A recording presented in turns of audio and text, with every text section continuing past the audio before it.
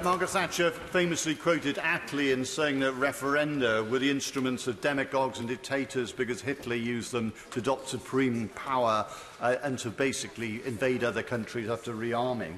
So my view for no confidence in the Prime Minister isn't simply because she's doubled the debt, created poverty and social injustice, but basically that she thinks the advisory referendum is an unconditional mandate to Brexit under any costs and any circumstances without consulting with the people on whether this represents their reasonable expectations. The people were offered more money, more trade, control over their laws, control over migration.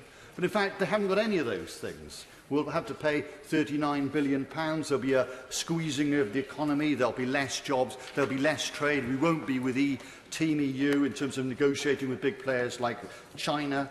Northern Ireland will be an open border for immigration via Dublin. We won't control our immigration. And in any case, if we did, we'd just switch a cultural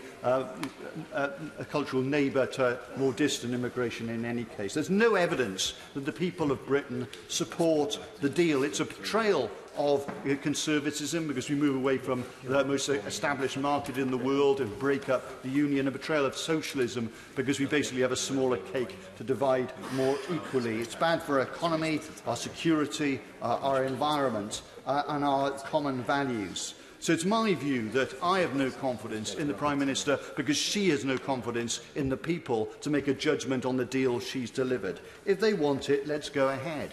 But otherwise, unless we don't have that vote, we'll just wait another 2 years in the transition period when we could, in fact, have a vote on this, decide on reflection it's better for all of us to remain, and we can have 2 years sorting out this country rather than having this situation where we're just talking about Brexit and Britain is burning around us. Yes, there will be some anger if we have a people's vote, but I put this to you, that there will be absolute rage if we don't and Brexit goes forward. People voted to leave. They didn't vote to leave their jobs. And Brexit, which is now being seen warts and all, and we're also seeing the fact that Europe is a much more virtuous place than before. There was a massive defeat last night. Yes, the Prime Minister needs to look cross-party at all the options. If we can't agree any deal, let's put the deal we've got to the people and they can decide whether to continue. In the meantime, I'm calling for a general election, but if we don't get a general election, we should have a people's vote. The Labour Party should stand up for Remain,